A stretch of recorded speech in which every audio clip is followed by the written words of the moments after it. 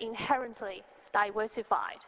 At IGF meetings, we can see very diverse stakeholder groups present diverse views from diverse perspectives.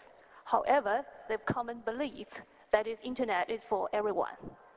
Whether you are a very capable, knowledgeable technician on the internet, or you are indigenous people with disability in a very remote place, internet is for you. You should be equally benefit, access, and utilize internet.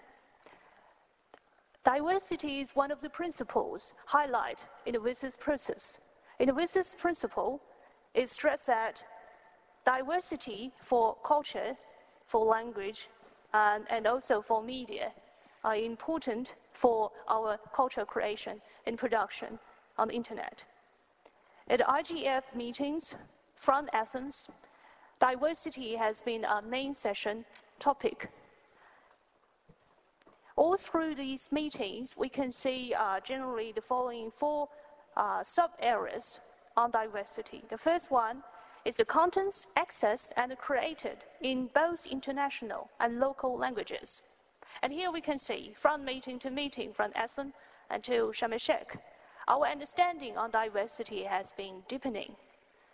From Hyderabad, we actually link diversity to another main session topic, that is access. So diversity by itself is important, but of small importance is to enable access in very diversified environment. The second sub-area is application tools for the internet usage. Diversity is important, but diversity by itself cannot work without the facilitation of both the hardware and software. So people always talk about the facilitation tools such as keyboard for multilingual inputs, the search engines for local content search and navigation.